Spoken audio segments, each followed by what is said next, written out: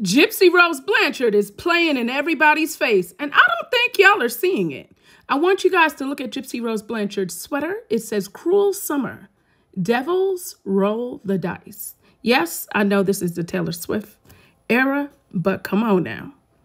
If you don't know, Gypsy Rose Blanchard's mother, Claudine Blanchard, passed away June 10th of 2015. That was the summer. Cruel summer. Devils roll the dice. Now, also, let's talk about the fact of why she did this. She did this for sausage. She wanted to be with her boo thing.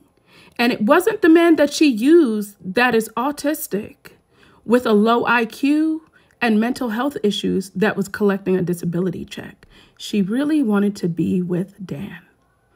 And she had plans of finding a way to Dan, but instead she was arrested for her mother's unaliving.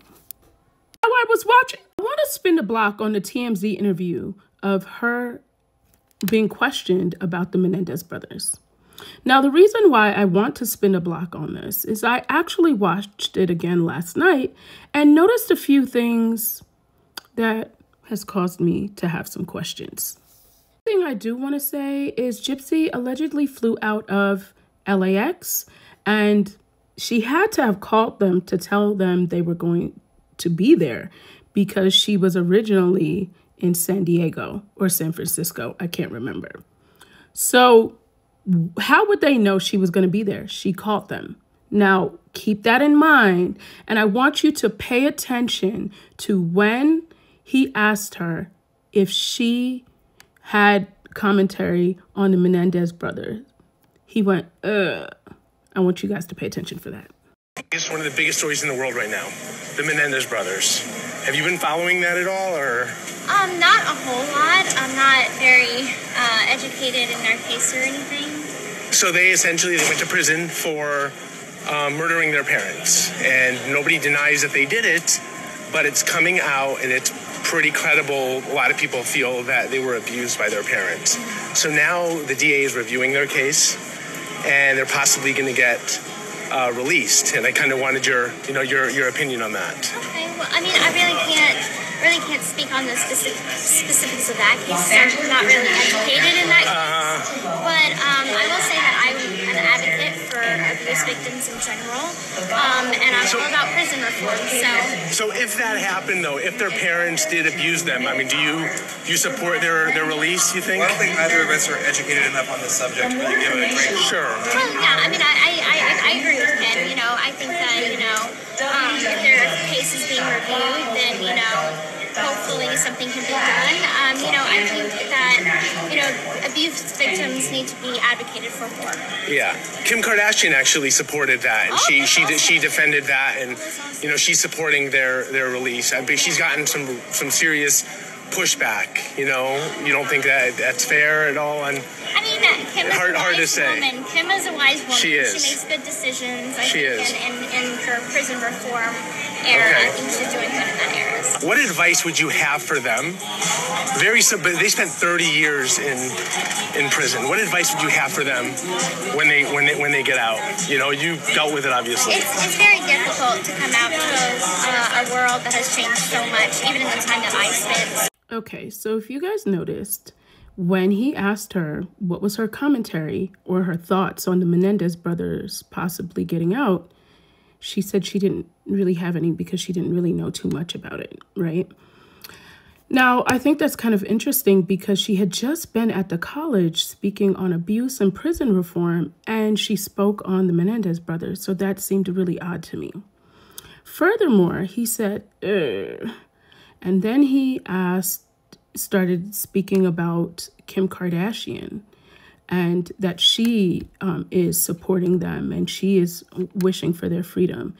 And she said, well, she's a very smart woman, right?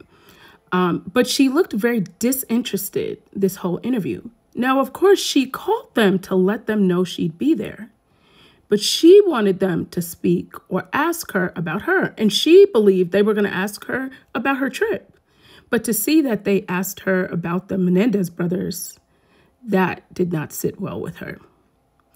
And what I think is actually really funny is even after he mentioned the Kardashians, and then he said, well, you know, they were abused. There's proof of that. How do you feel about them getting out? She still said she didn't know. Now, if you're saying you're all for advocacy and prison reform and they have been proven to be abused, she could have said something like this.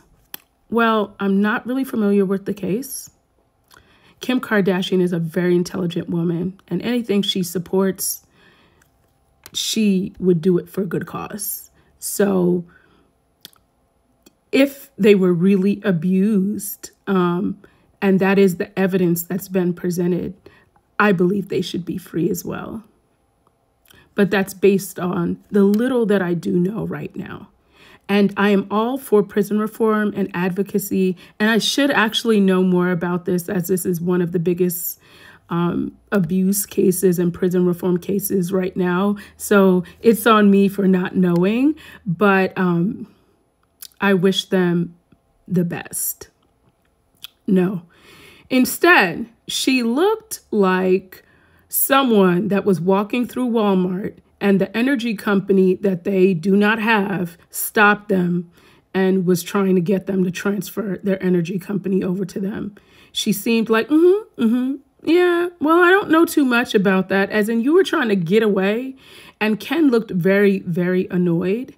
I just think this whole video is very interesting, and it really just shows the lack of, if it's not about Gypsy Rose Blanchard, she doesn't care. So is she really for prison reform and abuse victims? Well, considering she wasn't really abused, she doesn't feel that way. And that was very evident. And I think that that should be something that people should really note and see. So if you're a Gypsy supporter, you should question yourself very much in that interview, because she said a whole lot without saying much. Anyway, she actually posted a video today of her and Ken out and about for Halloween when they were in California. And I want you guys to watch this. We'll talk about it right after.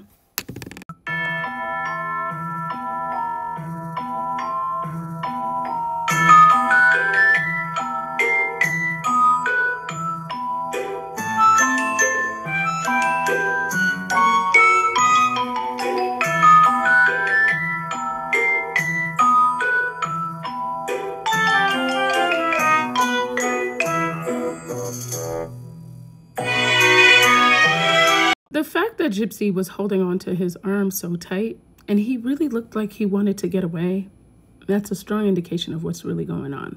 But I also think what's really interesting in this is they both looked very uncomfortable. I don't know. Me personally, I would be looking at things different. But I also feel like it's also worth mentioning that on the Nick Viles show, she did, or podcast rather, she did say that she was going to be Jenny and Ken was going to be Forrest Gump. After the gory unaliving of her mom, using a man with special needs, the last thing I would be is Jenny and Forrest Gump. That's the level that she's playing in our faces. And people are missing it. But yet, she puts this on her profile. Stay positive. Believe in yourself. Gypsy Rose Blanchard is the definition of I do it for show and playing in your face. Yeah, it should be Gypsy Rose Blanchard playinginyourface.com. Okay. I hope you guys have a great day, and I hope you guys enjoyed this video. I'll see you guys later. Bye-bye for now.